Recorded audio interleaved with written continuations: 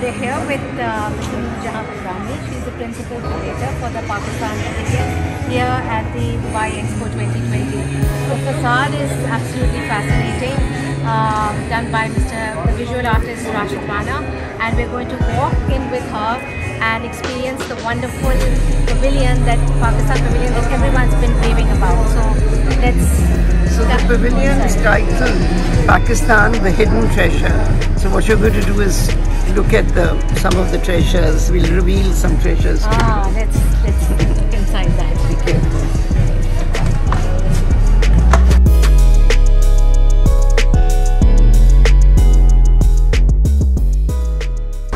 So not beautifully lit, but I want you to watch it. Literally, the minute you enter the pavilion, everything that you see is done by hand and done in Pakistan.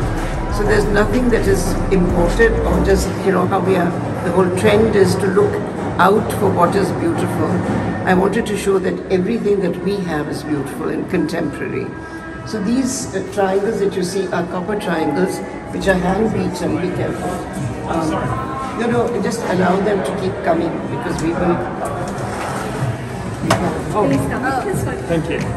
Hello, welcome to Pakistan Pavilion. So these are hand-beaten copper triangles made in Peshawar.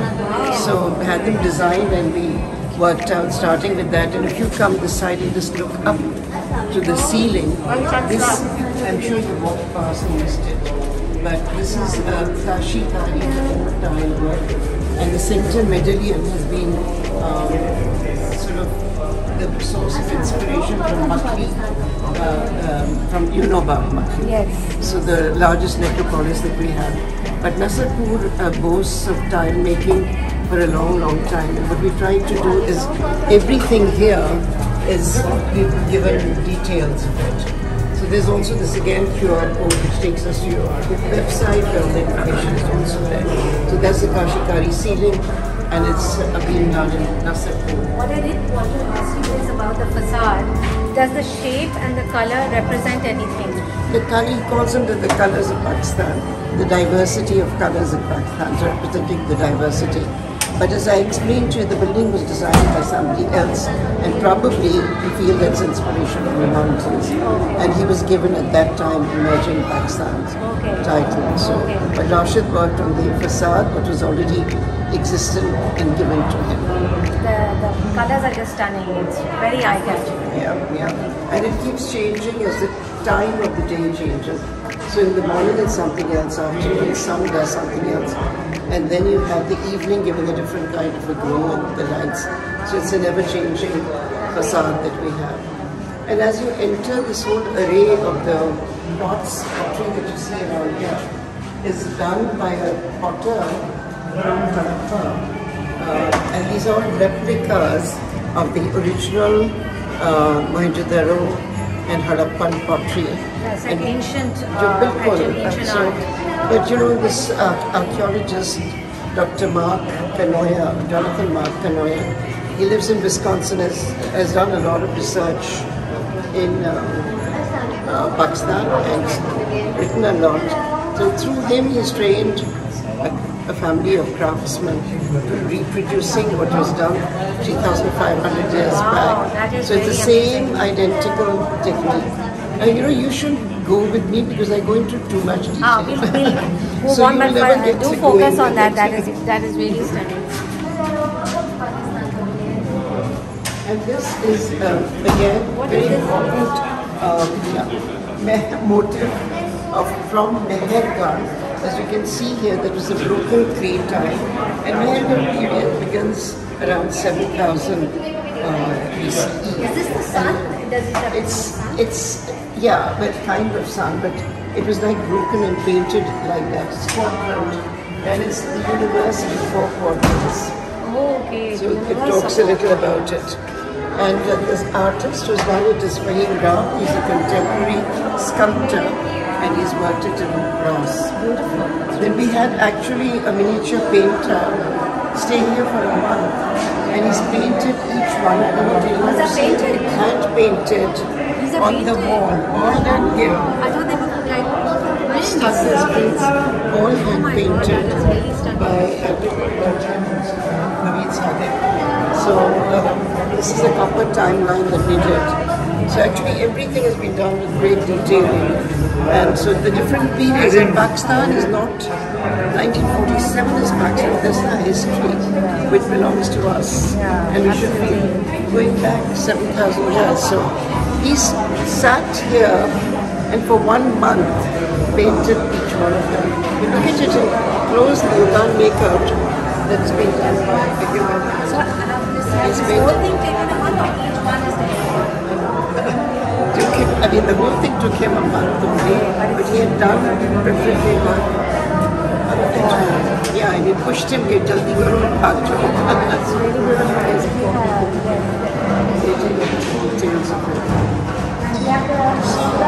The second portion is from, my inspiration was from Surah Al-Mulk, and that's why I wrote this here.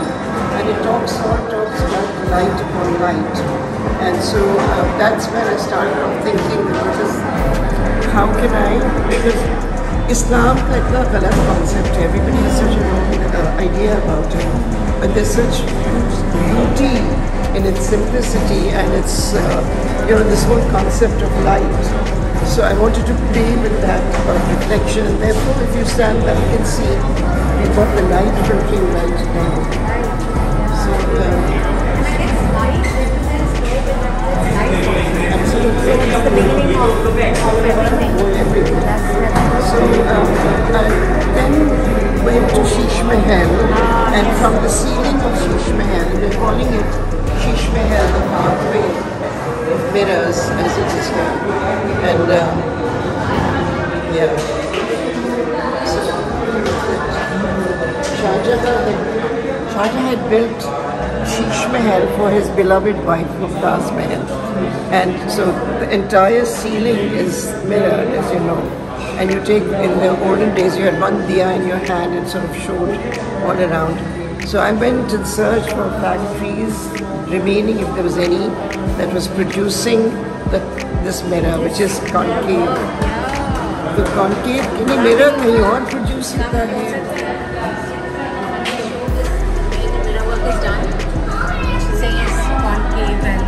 And this is also all metal work here. Come a little bit this side and see yourself coming into all of them. So this is all the multiplicity of the images. That is because of the shape. And it was how did you find this artist? This is the making of the mirror was separate. Studying and researching the actual mirror work it for was a different thing. Then reviving the craft with the craftsman who was doing it was a different thing. This is actually taking designs from Sheesh Mahal but blowing them into a different scale so that it becomes a very contemporary feel, and something that was done on the ceiling I've done it on the wall. So this whole thing, as I said, play of light upon light. And again, look here, these are like small miniatures in the Levant Fort. These are also hand-painted? All hand-painted by miniature artists. So, absolutely exquisitely done. And then, again, this is a symbol that are made in mirror. And here we have again one of the smaller ones enlarged.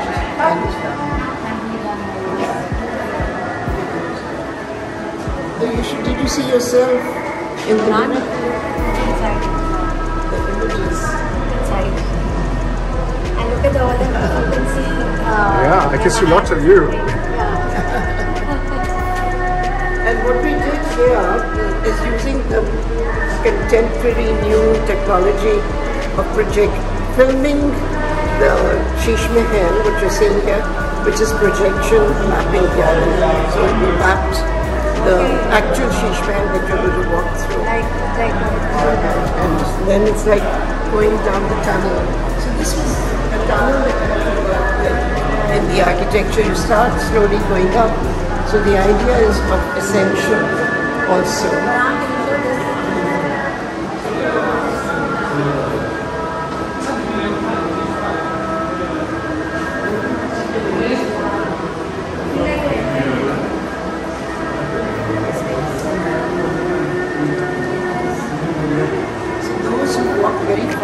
out a lot. Yeah. We also have motia fragrance, which I can smell at home. Yeah, you can smell it, yes, yes. Yeah. By the way, love the oil, one of my favorites. So, then this was a great project. I mean, suddenly you're into this large scape. You know, then what I've done in this landscape is, I've tried to depict two ancient cultures. One is the Mohana boat, so this is the Mohana community, which is in this river at the south. And that's the Kalasha up in the mountains. But these are both ancient communities who are still there till now. Still existing. What we did was it was revived after 55 years. Wow. At this boat making. They'd forgotten all about it. It's the Are they making these again? And we documented through here Okay. the entire process. The boat was actually being made, start from cutting up the boat. So this is a new boat. This is a new boat. Wow. But we started off by giving them, looked into archival photographs, see how it's making. You have to put a lot of water and gradually start turning to get this curve that comes in the boat. It's a stunning, I love the calm, the karigari in this is really nice. And so these films have been made by one of Pakistan's greatest filmmaker, Nissan Malik. And he makes films for BBC, for National Geographic, and so his camera is absolutely brilliant. It's stunning. And he's the idea I wanted was a very immersive feeling that you're standing. Like you feel like you're actually experiencing being there. Yeah, really. And to also make you feel very small, because when you go to the north, you suddenly realize that hum to kuch nahi hai. And that's the kind of feeling I wanted here. I think also दिखाता है कि Pakistan is so diverse in geography. You have the desert in one place, you have the mountains, the glaciers, and I noticed there were, the beautiful animals, ibex. Exactly, we go to wildlife. And I saw a bear there as well. I saw that here's the Sindh ibex. This is all Kalash. This is basically all Kalash, except the clothes are Pakistani in this Pakistani. So this is Pattu, which is woven in the north, in the Kalasha Valley. The fabric. The fabric. It's made out of. Is the chitrali caps are made of this, the coats are made of it. And then the women wear this, as you can see later when you go up in the photographs. The married women wear the full one, and the one with the the tail of the back is worn by the Single unmarried. and okay. And I believe that this society is more of a matriarchal, like the women make more of the decisions. Yes, matriarchal, and well, they're really pagan. I mean, they worship nature.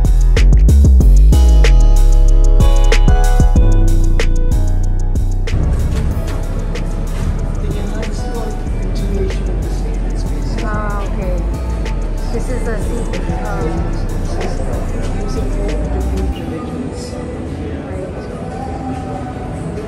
love the color. I did. So basically you're trying to show all the different religions, and then it's a ceremony, ritual ceremony, and then festivals. This is Nakashi, which has been all hand painted, and the inspiration is from the mosque. This craftsman also worked on my Aina Kari that I had shown you. Okay. After he finished everything, the poor chap died. Oh. And then, like I was telling you about the rose petals. Yeah. You can smell the rose. Can you smell the I can rose? smell it. Yeah. It's lovely. And this is taken from Shahrukh Alam's window, and just used it like, it's so contemporary. Yeah. And it's all how you work it out. He's a sculptor, and I have a space, and I wanted him to work out emblems, not of any one religion, but as a commemoration, and I wanted metal here. So he's taken like a surmadani. Spears and stuff. Ah, this is like a surmadani. Yes. Surmadani base and spears and Okay. Okay. sculptural Beautiful. images filling up the space with the different metals. Right. It's lovely. Lovely. It will be like I've got this jali, and you can see the patterns on the floor. So it's using again the So that geometric same patterns. theme of light and Yes. play on light and the pattern.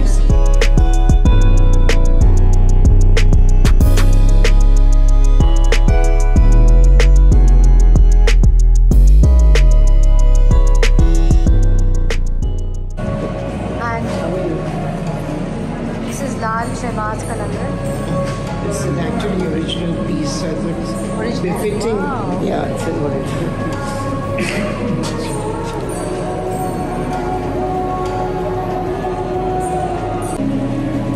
Music for each film has been specially worked out for us. Okay. Have they been composed or they're All composed. new compositions? Wow. Yeah. It's beautiful. Because it's such a public domain that we can't live without. Yes. So then you come out onto this bridge which connects, and so it's like the old, as they call old, but I keep saying that's present. And then so you breathe in and see, experience. This music also is Rohil Hayat of Coke Studios. Yes, has actually yes. done it as our signature. Wow. tune. It is. His music Lana is just Sarah. amazing. He's very talented. The weather's also turned better now with the evening. Yes, cooler. You'll find a change in the colors.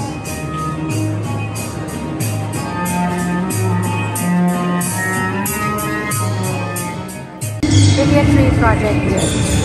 Reforesting the land. Lovely. So we wanted it to be to digitally work it out. So we've got the laser beams, and you cross them, sound of bird and sound of forest, silence and vacuum. Yeah. All that things are with it. Can hear the birds, yeah. Constantly I'm trying to work with the craftsmen. And tell us about this wonderful dhaba here at the... Why don't we start you off? Yeah. Instead of me introducing myself, we start you Together. off with the dhaba menu. All right. And then we can take the story from there. See, I'm learning from Noorjehan. Okay.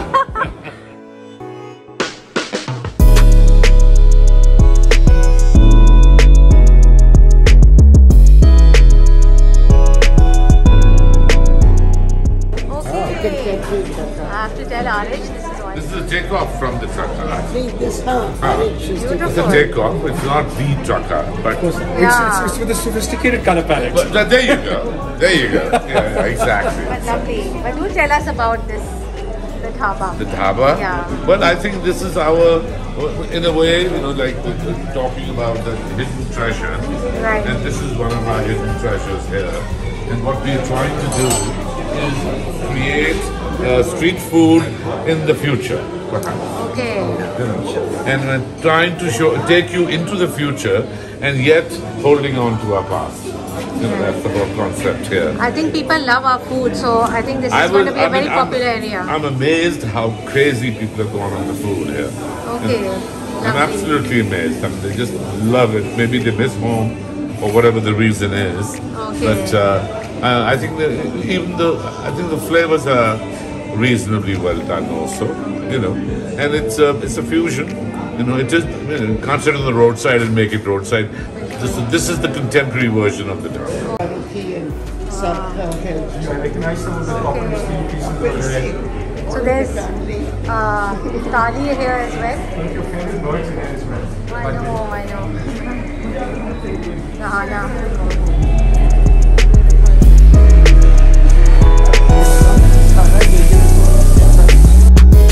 Is all to be done by Nahid Bakshukala. She has done that. And of course the crafts have been Akshat Faruqi and Saad. Gee, I recognize some of the copper and steel pieces over there. All in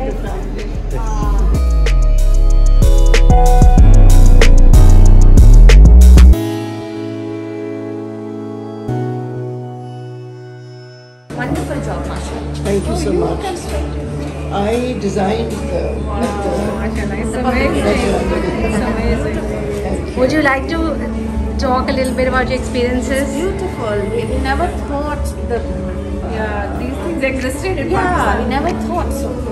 The flamingos and all the beautiful wildlife and the mountains. Beautiful. And where are you from originally? Pakistan. Okay, lovely, lovely. So you are seeing it from a new perspective, Yes, of course. just as we are. We are also from Karachi. Yeah, definitely. She's done an amazing job. She's done a beautiful job.